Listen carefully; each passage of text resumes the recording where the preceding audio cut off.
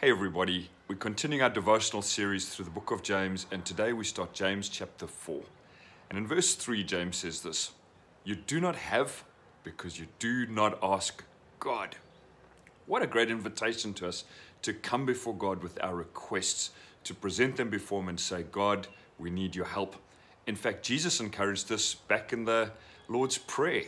He said we could pray this: "Give us today our daily bread."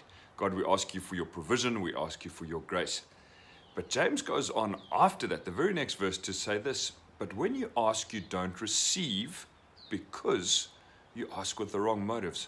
Oh wow, that's challenging. He says you've got the wrong motives because you want to spend what you get on your own earthly pleasures. Wow. So this verse has got two parts to it. The first one is you guys need to get around to asking God, James says. Ask Him for the things. He wants to provide for you. But when you ask Him, make sure you ask with the right motives, that you're not just asking to get for yourself.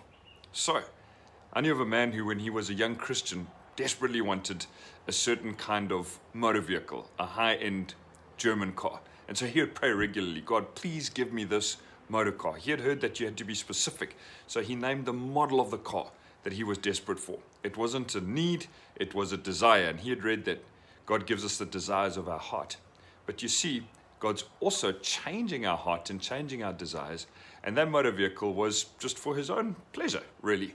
And over a period of time, his heart changed, where he realized it's not about the car, it's about people and it's about others. God never gave him that car, incidentally, but God gave him a huge heart for people. So the challenge in these verses today is that I bring my request to God. Don't just think about them, don't just try and do it myself. Ask God. But secondly, in asking Him, ask Him with the right motives. It shouldn't just be selfish. "God, please provide for me. Please just provide for my family."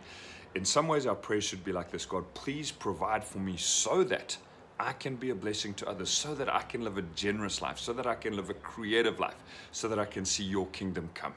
I trust that God gives us tremendous grace to ask with the right motives today.